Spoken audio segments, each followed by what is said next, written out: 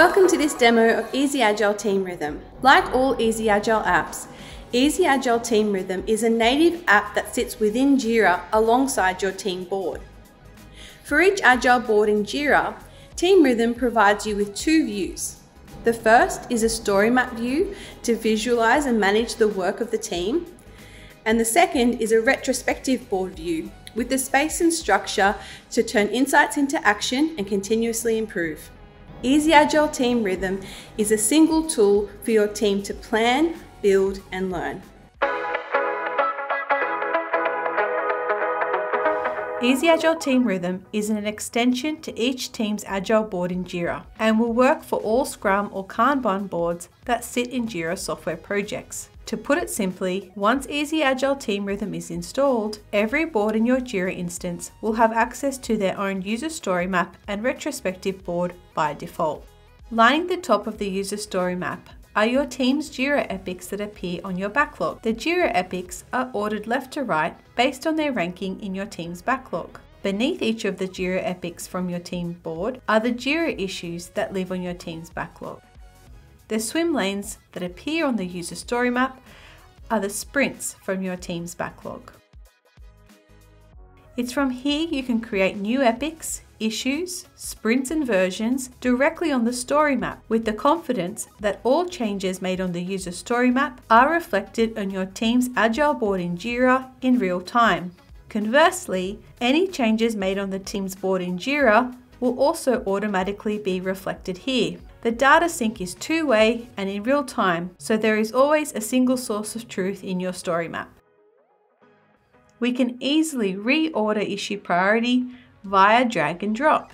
If we have issues scheduled in a sprint on our backlog in Jira, but these currently aren't linked to an epic, we can do this by simply opening up our backlog and dragging and dropping an issue directly onto our story map and under an epic. For issues already linked to an epic, we can access our backlog from the bottom swim lane of our story map. By clicking on the ellipsis, we can choose to remove an issue from an epic or schedule it into a sprint through quick actions. Quick actions can help us if we have issues scheduled in our sprint that no longer are priority or that we have capacity for. We can choose to send these issues to another sprint or to the top or bottom of our backlog.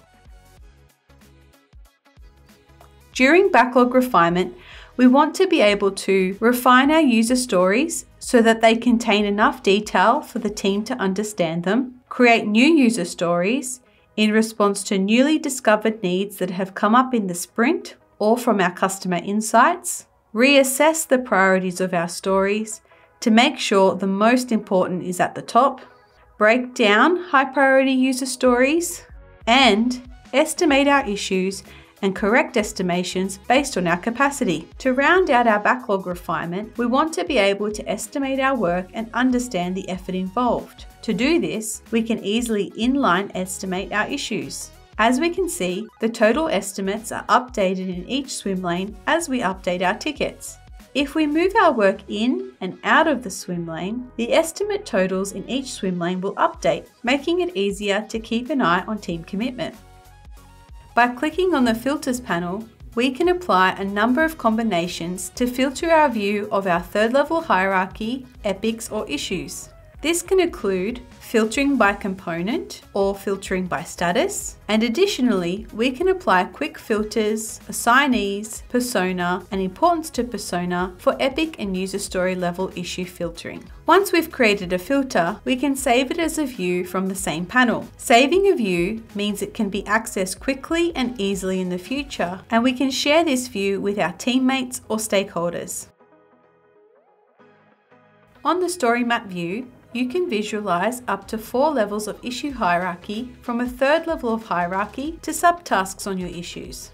The third level of hierarchy on the story map is an optional extra layer of initiatives above your epics that help your team and stakeholders understand the scope of work and how the features being worked on now contribute to the broader product vision.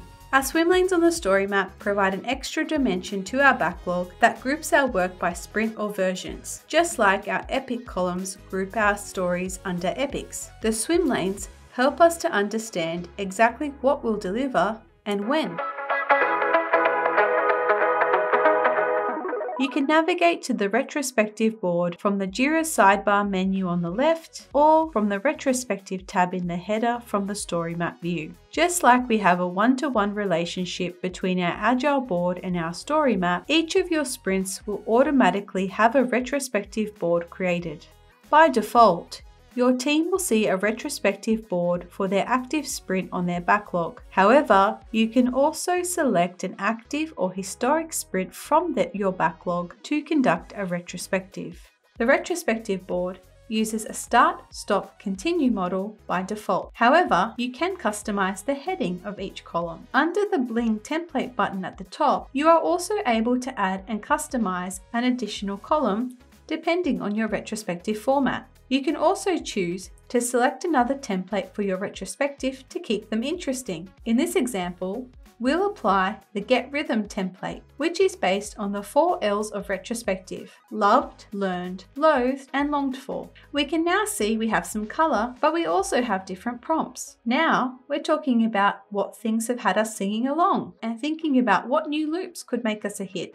Adding a retrospective item is the same experience as adding a user story to our story map. When creating an item, you can opt to create it anonymously if you wish. We can also inline edit our retro item to add a description. As retro items get added, others in the team can interact with these in a number of ways: by adding a comment to give more context or detail, by creating an action item, by adding an emoji reaction to indicate sentiment, by upvoting or downvoting the item, and by adding a category to indicate a theme or group the retro items. We can also opt to send the retro action item to a different column. Depending on how the team is feeling, we might adjust our retro. It may mean we reduce our retro time or focus on certain items to match the energy. Setting a time box is easy to do in TeamRhythm with our timer feature. We might adjust the focus of our retro. We can do this by opting to sort or filter our retro board. From our retrospectives board, not only can we note down an action item right here on the board, but we can also convert it to a Jira issue, select its issue type, link it to an epic, and schedule it into a sprint. Returning to our story map, we can now see that this issue is scheduled in our sprint in the corresponding epic column. Easy Agile TeamRhythm surfaces action items created in the previous retro that were not completed, those converted into Jira issues, but with a status that is not yet done. Thanks for taking the time to learn more about Easy Agile TeamRhythm and how it can provide you and your team the context you need to plan and prioritize with confidence. If you'd like to try out the latest version for Easy Agile TeamRhythm for yourself, you can do so with no installation via our demo sandbox. Or of course, you're welcome to get started with a free trial of Easy Agile TeamRhythm via the Atlassian Marketplace, where you can see how it can transform your product backlog.